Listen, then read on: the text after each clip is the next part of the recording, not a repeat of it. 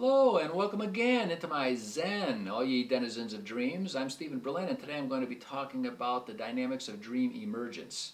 Yes, I know I said I'd be talking about something else, but before you go out and proclaim that the curse of serpent speaks in forked tongue, I'm going to go ahead and subtitle this Geography and Navigation in Dreams, Part 1. It was my intention to discuss your 4 primary choices for getting around in a dream, for getting to your destinations, and then outline the advantages and or disadvantages of each.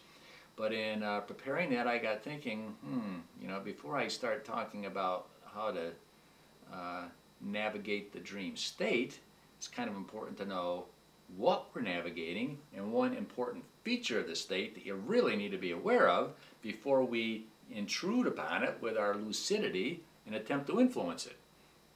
So, what are we navigating? Well, you all should know this by now. We're navigating ourselves. You're navigating the unfolding contents of your unconscious mind in all the glory, splendor, power, good, evil, potential that's there, as described by all the great depth psychologists, Freud, Jung, Adler, all those guys. It's all your own personal, private, unique inner self. And I want you to know, I don't presume to tell you how to navigate yourself. If you disagree with anything I say in any of these talks, do I have any idea, what's going on inside your dreams? No. And I don't presume to, don't even want to. And the same is true. So anything I say is not necessarily the gospel. At least, in many cases not for your own reality. Okay, well, I need to move on to what's important about the state that we need to understand before we start navigating it. Well, the dream state is different than our waking state for one obvious reason. Our waking state appears to our sensory apparatus as relatively stable. What's outside your front door today is probably going to be outside your front door tomorrow. Now, in dreams, things are constantly changing, constantly moving. So your dreams are moving forward. In fact, your dreams are constantly in a major transformation. Pardon the word, but I love it. I'd give it as a definition for dreaming, transformation. Because your dreams are moving ahead really quickly by association. And when I say association, I mean every synonym of association, by correlation, by approximation, by analogy and metaphor and wordplay, like alliteration and rhyme. Your dream is making all these connections, and it's moving forward by those connections, which will be better demonstrated by an example I'm going to give. But before I do that, there's one kind of transformation that needs specific emphasis, and that is homologous variation. Now, the term homologous variant was coined by a Swiss biologist or biochemist, Claude Rifat, R-I-F-A-T, and I regret to say Claude is dead. He died in 2002, but thankfully, before Claude died, I think in the mid-80s, he gave us this cult classic, conscious dreaming and controlled hallucinations. And in this, he coins, although he coins it the French term for it, so I'm not going to go into that. I'm sure the nation France will be grateful for that. Okay, but it's homologous variant. I'm going to spell that because I think it's an important word. H-O-M-O-L-O-G-O-U-S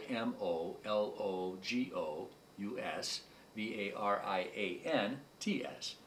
Now, Claude had, in a pre-sleep state, a brief vision of a mushroom, which he would call a disattenuated image.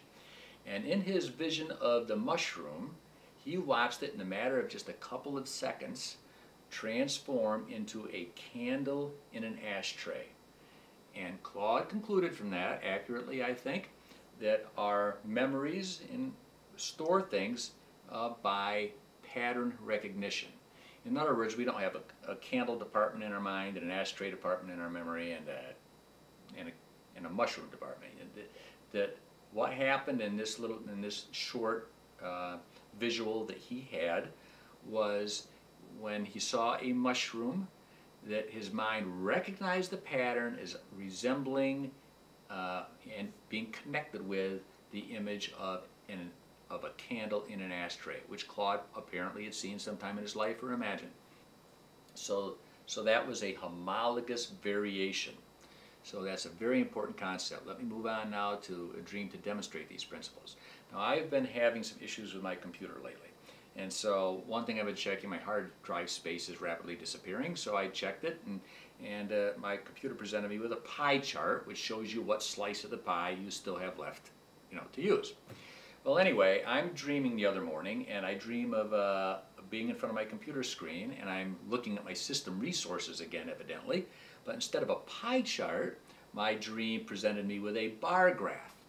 Now, I think the pie chart was the day residue, but instead of a homologous variation of that, my mind, I believe, used an association to a bar graph because they're both pictorial representations of data.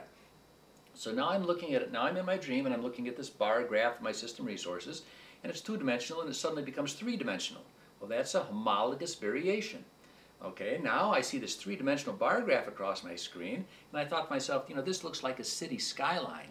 And no sooner did I think city skyline than the screen transformed again, and the two bars in the middle became really tall, the twin tower bars, you'd say, of a city skyline. So now it's gone to another homologous jump, so to speak, or variation. And then when I realized it was the New York City skyline, the bar graph changed into like a postcard of New York City, and then it became animated, and in my dream they fell at the same time, but in my dream these two bars start collapsing. You all know the visual on that. And it's coming down, and I'm looking at this in horror. It wasn't the same horror I felt at 9/11. This was in this case, was the horror of seeing my computer crashing. And so the towers came out, and fortunately they collapsed into my computer's footprint. And anyway, so then the crash screen came up, which in Windows normally says, contact your system administrator. But in my case in the dream, it had two big words there in black letters, havoc and wrecked. Well, then I woke up and I realized, and I got thinking, I analyzed my dreams pretty quickly. Well, the associations are still kind of fresh, and I thought wrecked. Well, I could see where the word wrecked came from, because my computer crashed, the towers came crashing down, and you talk about car crashes, you talk about car wrecks, they're kind of synonymous. So wrecked, when my computer crashed, made some sense, but how about havoc? So I'm sitting there going, havoc, havoc, wrecked, wrecked, havoc, wreaked havoc. You hear that the tornado has swept through the Midwest and wreaked havoc. Bad financial news, wreaked havoc on Wall Street. Wreaked havoc. So my mind went from crashed to wrecked to wreaked havoc. All in just a matter of, this all happened like in 10 to 15 seconds, tops, all of these homologous variations and associations. Now I do want to point out that it's possible that wreaked havoc maybe wasn't wordplay, it could have been day residue. Maybe I walked by the television or heard on the radio, maybe somebody used the expression and I didn't quite consciously catch it. Maybe I passed the newsstand and it was on some headline, I don't consciously remember it. That's another possibility if you watch that discourse. So anyway, I need to get going here, and so we coined a new word, and maybe we started a new dance craze. Everybody's doing a brand new dance now. Come on, baby, do the transfer motion. I like to give lucid dreaming's true profundity some fecundity, and I utilize the tools of brevity and levity. And that's about it in a nutshell.